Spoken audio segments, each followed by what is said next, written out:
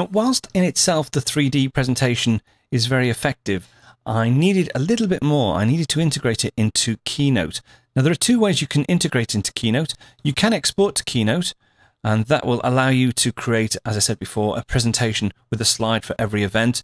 But I really wanted to keep the animation and sort of move from event to event using the animation facilities, and then also supplement the timeline presentation with some additional slides, additional bullet points, etc.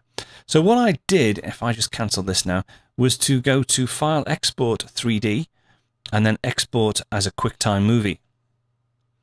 Now, you can export full HD 720p quality. What I'd suggest is you up the event duration to something like 10 seconds, and then just hit Next, decide where you want to save it, and then save the 3D timeline. And what will happen now is it will actually render out a full QuickTime movie, and for each event there'll be a separate chapter mark. So let me just show you the final movie that I rendered out from Timeline 3D. So this is the actual QuickTime movie that I'll be using in the presentation. So let's just do an enter full screen. And as you can see, I've added the background back in, but completely hands-off now. It's a full movie. It will just take us through each transition, go to each event within the specified time. Now, I've set this, I think, for 2 seconds delay rather than 10 seconds, but in hindsight, 10 seconds is probably better if you're going to integrate this into a QuickTime presentation. But as you can see, it just goes through each event. But what I really want to do is stop it at each event and then add some additional slides in as well. Now, the way I've done that is to incorporate the QuickTime movie into Keynote. So let me show you how to do that. Now, this is the Keynote file that I've created to deliver the presentation. It's still a work in progress, but we're nearly there. As you can see, there's some standard Keynote slides for the first part of the presentation, and then when we get to slide 7 and onwards, I actually start to incorporate the timeline, the 3D timeline from BDoc's timeline. Let me just show you what it looks like. This is slide 10. And as you can see, as well as the timeline, I've added in some additional panels in Keynote and also some bullet points to sort of help me through the presentation.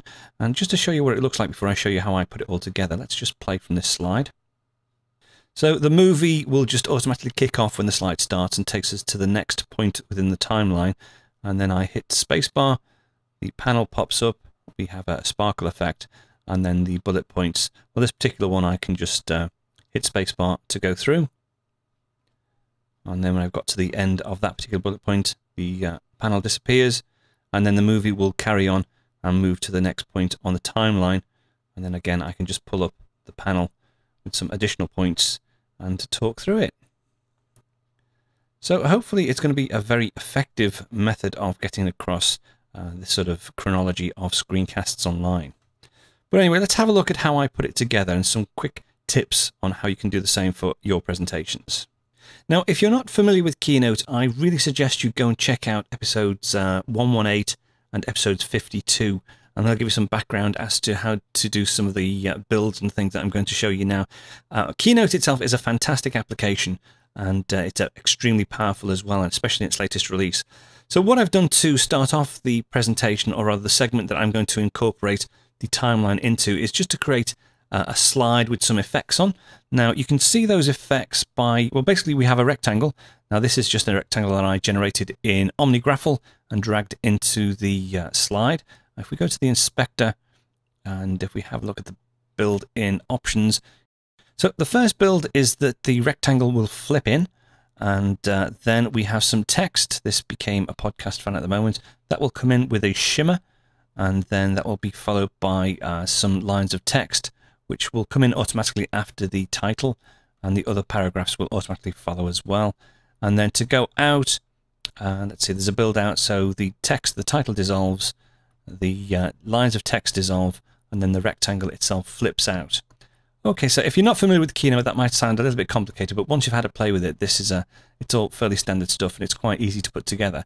So that's sort of like my building block. That's my main slide that I want to use with the timeline.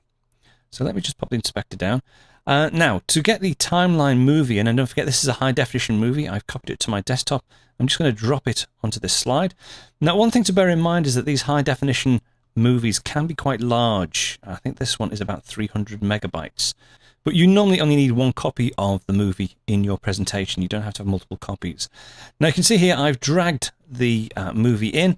I'm going to reposition it. I found the optimum place for this particular one is, let's see, it's 955 pixels by 360. And as you can see, it's overlapping on the rectangle. So what I need to do is just push that to the back. And there we go. Right, now if I was to play this, the whole movie itself would just start playing straight away and go right the way through. So we need to find a way of stopping and starting at the points that we want to do. Now, built into Keynote within the inspector, if we go to the QuickTime options, you have a start and stop control.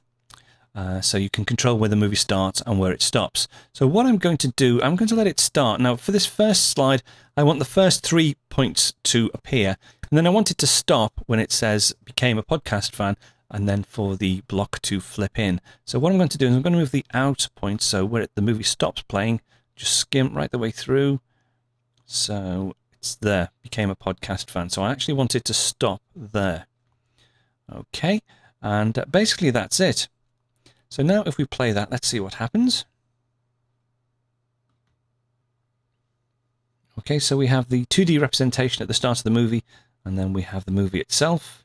And the first point, the second point, and then it comes to the third point, which is the point where I want it to stop. Okay, so the movie actually stops there, and then I click my control, and there we go. The Keynote rectangle appears. Okay, and that's fine. Okay, so that's our first slide, and if I hit the spacebar again, that will go out.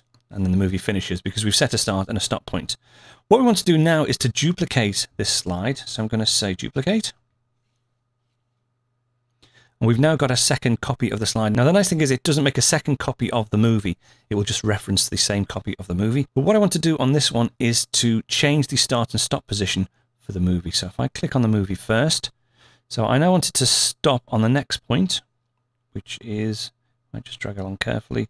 There we go, decided to create a Mac audio podcast, but I want it to start on where we stopped last time, which was, there we go, became a podcast fan. Okay, that's fine. And then all I need to do now is just change this title here. So just to remind myself where it stopped. Decided to create a Mac podcast. Okay, just some extra points.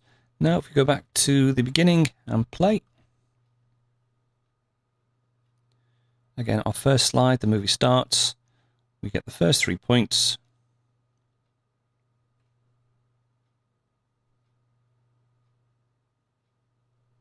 I hit spacebar. We get the rectangle, the title, the points we want to talk about.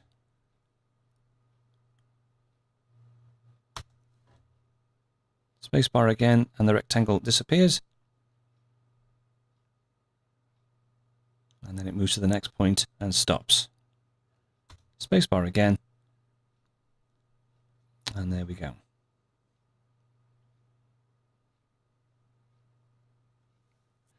And to move on to the next point, we just highlight this slide, duplicate it, create a new slide, and then just move the start point and the end point of the movie using the inspector, and just go through your presentation, building that up. Now, it's a little bit fiddly, but the results, I think, are really well worth the effort.